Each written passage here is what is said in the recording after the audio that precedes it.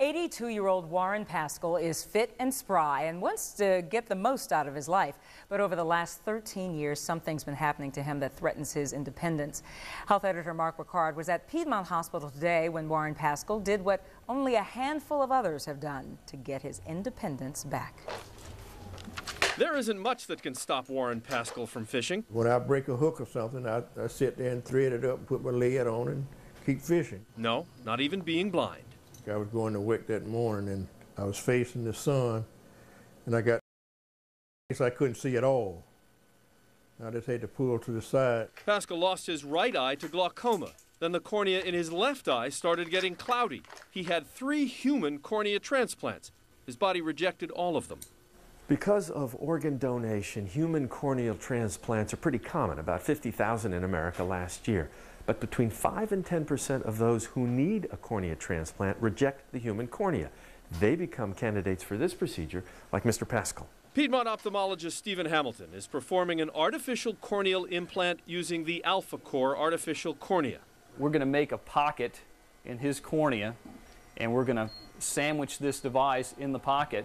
We're going to secure it there with some sutures and leave it for about 3 months to rest. In 3 months, Dr. Hamilton will remove the protective flap over Pascal's artificial cornea to let the light come in. I just have that faith that I'm going to see. And I know it'll improve my life. This operation gives Warren Pascal the shot at independence he so fiercely wants. This is a completely blind person. Give him some independence again. Now, get him back to his fishing. So that when he puts another trophy on his wall, he'll be able to see it.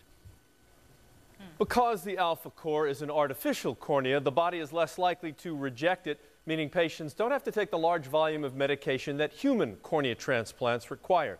In Mr. Pascal's case, that medicine could worsen the glaucoma in his remaining eye. He is one of only 15 Americans to receive an artificial cornea so far, but the only counting he wants to do is of the fish he catches the first time he can see them. Oh, wow, I know that will be an exciting moment. And amazingly, as we were discussing while we were watching that report, you're saying that the cornea is actually incorporated in the body. Right, there's a 3-month waiting period when the real eye sort of connects to this artificial cornea. Then in 3 months' time, Dr. Hamilton will have him come back, Mr. Pascal come back, he'll remove a flap over his eye, and he'll be able to see pretty well.